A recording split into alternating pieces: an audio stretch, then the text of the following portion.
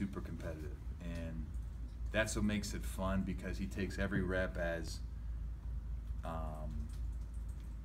every rep is important. Every rep he wants to compete, and it's better than a guy that, oh well, I threw a pick, like whatever. It's not a game, doesn't matter. For Cam, it's I'm going to compete every play, I want to win every play, and that's how we are on defense too. And I think that's what makes practice fun is there's a constant competition between both sides,